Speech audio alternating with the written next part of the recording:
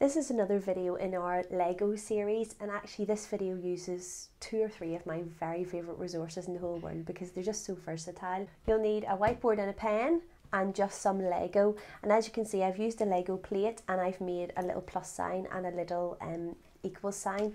In this video we're going to explore addition practically, moving into the formal recording of those calculations, and all using Lego and our whiteboards. Okay, so Aaron, we're going to start with some adding, and you see what have I made out of Lego? Plus equals. What I've also done is I've just chosen a selection of Lego bricks, all with different little numbers of, I don't know what you call them, but we call them bumps in our house, the little Lego bumps on there, so that actually Aaron has got a chance to choose different combinations of numbers. So Aaron, I'm going to ask you to choose 2 pieces of Lego to make our little calculation. First of all, can you choose 2 and stick them on? So giving them a selection gives you a bit more variety with your numbers, rather than using all the same Lego bricks. What are you going to choose? Right, you just choose one. So you're choosing the yellow one. Stick that on there, right? What about this side?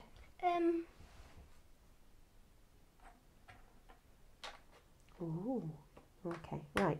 So how Aaron has now made his calculation. So how many bumps do we have on here? 6 Plus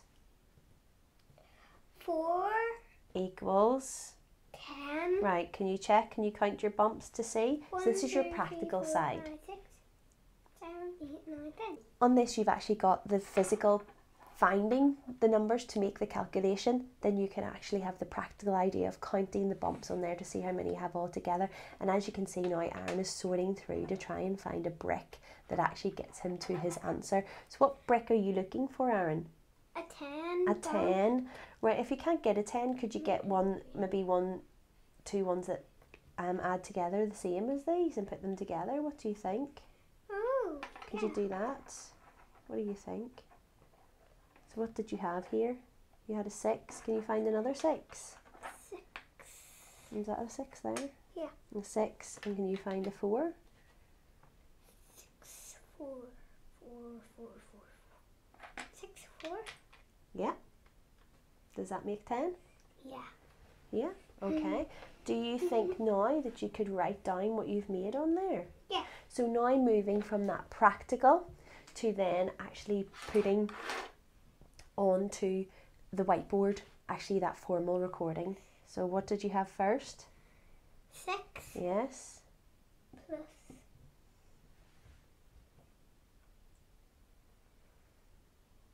How many did you have on there? 4. And it's lovely to have this resource beside you so that the child can actually keep constantly referring back to it when they're actually writing their number sentence. Okay, good, excellent. Right, now I take these ones off. Do you think you could try a different one now? What are you going to choose this time?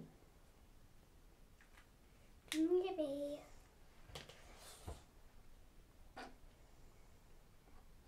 Thin one?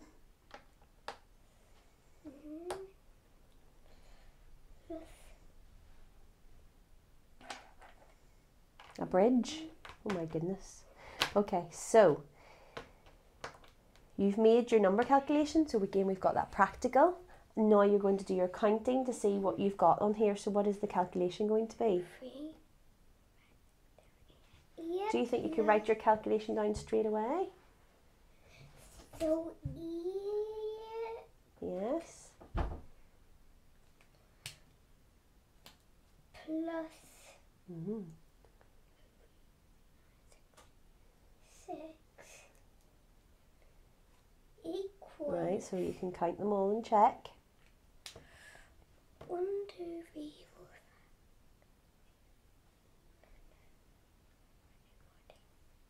4, 14. Ooh, so can you write your answer? So you know what to help. So he is now able to transfer that calculation from the practical into the more formal written form. Okay, so now you have to make 14. How are you going to make 14, do you think? Let me check if this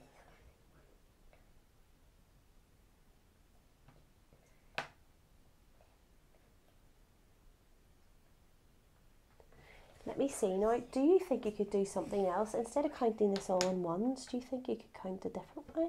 Yeah. What could you count in? 2, 4, 6, 8,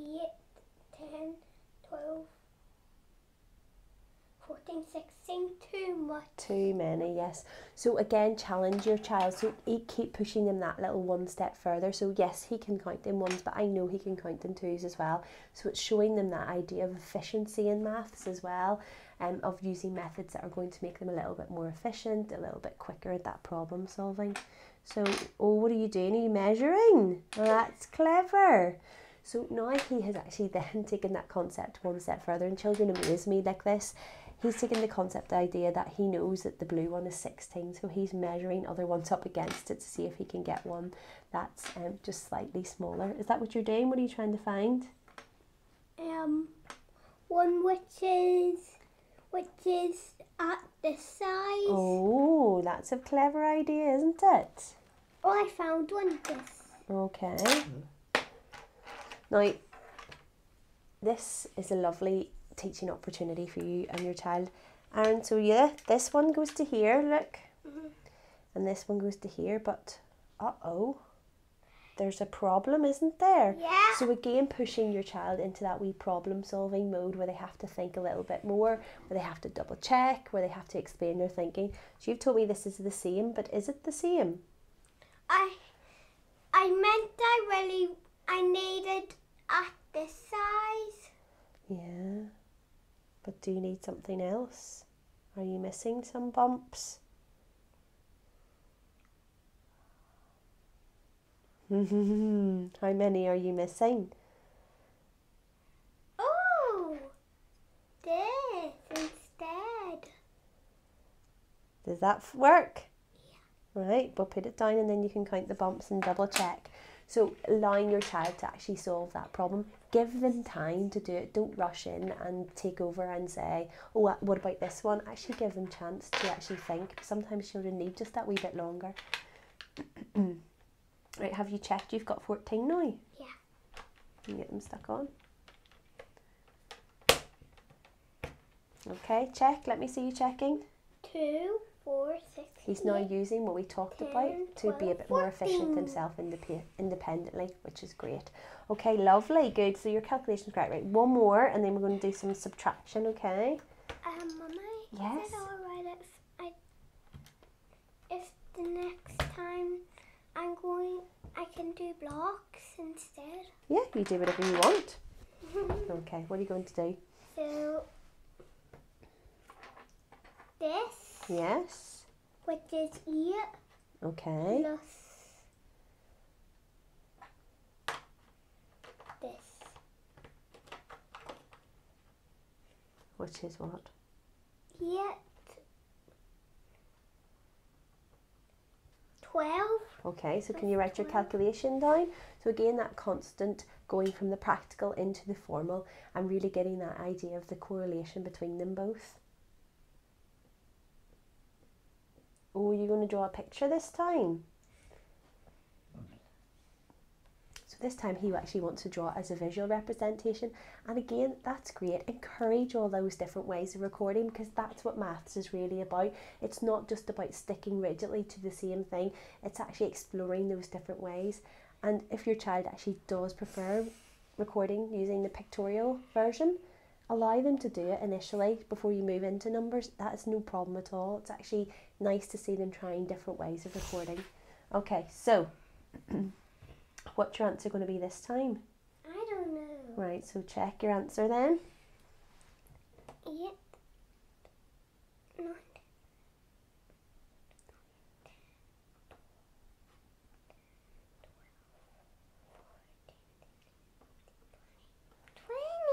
20, okay. So how are you going to make 20 this time? So write down your answer. Well, you can't really draw your blocks yet. Sure you can't, because you don't know which ones you're going to use. You have to look for them first. So again, now he's approaching this calculation in a completely different way. Before, he actually discovered the answer and went and found his blocks. This time he doesn't know what blocks he's going to use, because he's drawn it in a pictorial representation, so we can actually draw them to find the answer, which is just a great way of showing that things can be done in different ways and different orders. And I love the fact that he's taken this concept of counting in twos and he's using it over and over again to make himself and his maths more efficient. Now careful, because how many do you need? 20. How many have you got on there? 8, 10. No, count that one again. Or have we counted it before? 2, 4, 6, 8, 10, 12, 14, 16. Ah. So immediately he's made that connection, he knows he needs 4. So you're not only addressing the idea of the calculation, but he's actually looking at different ways to make it with the Lego blocks as well, which is more than you can ask from this activity. The fact that they're actually looking at different ways to make the same number is just another skill that's being developed. So as I say, it's just an invaluable resource for doing these sorts of activities. I mean, if you want, you can actually encourage your child to choose exactly the same blocks and put them together. So if you want them to get an 8 and you want them to get a 12, again, that's absolutely fine. It just depends on your child's level, but I know that Aaron would like this extra challenge of finding blocks to make it the same number in a different way. So it just depends on your child's ability, and have a go. That's the only way you're going to get there, is just have a go and take a risk. Okay, great, Aaron, good. So did you get to 20 in the end? Okay, great.